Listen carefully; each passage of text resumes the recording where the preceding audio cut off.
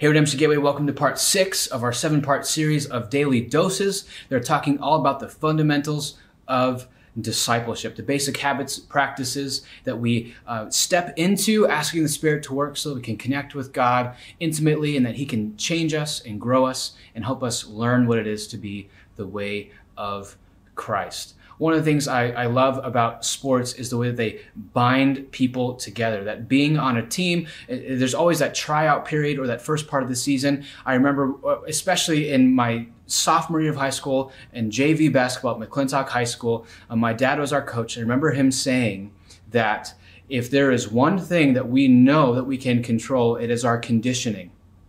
Everything else we can't totally control, but we can control our conditioning. And so for that reason, we will be the most in shape basketball team that we come up against. And what that meant is that we ran and we ran and we ran, because you can control how often you run. You can't necessarily control how good you are, how athletic you are, how many fundamental skills you have, but you can control how good a shape you are in. And so we ran and we ran and we ran, and we'd full court press the other teams all the time. And there's a sense in which we were in it together, but it really bound us together as a team, that we remember that beginning of the season crucible of conditioning is part of what bound us together as a team. And this is similar to following Christ. And that's today's practice. Today's discipline is that of connecting, that of being in the trench with other brothers and sisters in Christ who can know you well enough to not be impressed with you, but nonetheless still love you and have affection for you and are for you and are in your corner.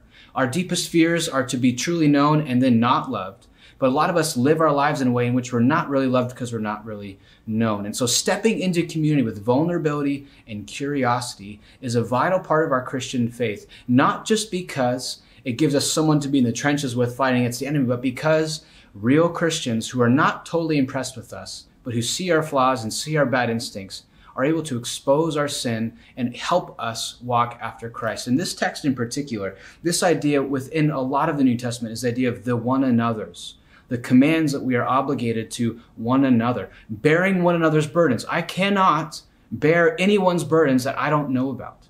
And so I'm required to be known and to know others in community if I'm going to obey the command to bear one another's burdens. Likewise, this command in Ephesians 4, verse 32, forgiving one another. This has rocked me just recently. This reality that if I'm going to obey the command to forgive one another, I need to be placing myself in a position where I can be sinned against.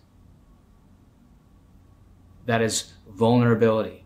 That is the willingness to step into a place where I'm close enough to people to allow myself to be sinned against. Because no matter what community I find, I will be sinned against, because it's full of not just imperfect people, but willfully sinful people. That we're all trying to follow Jesus together, but we do so with dramatically variable faithfulness. But nonetheless, the grace of God is present and at work.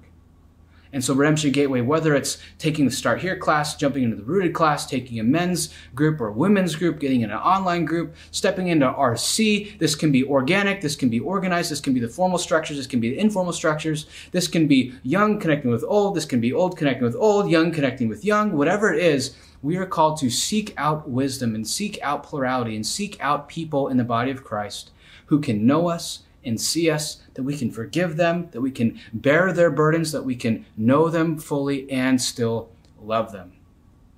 So a key discipline to following Jesus is that of connecting or fellowshipping with we as the body of Christ as one community of people. So Redemption Gateway, thanks for tuning in today. Do what you can to take meaningful steps to form meaningful relationships here at the local church. I'll see you tomorrow for part 7 of our series.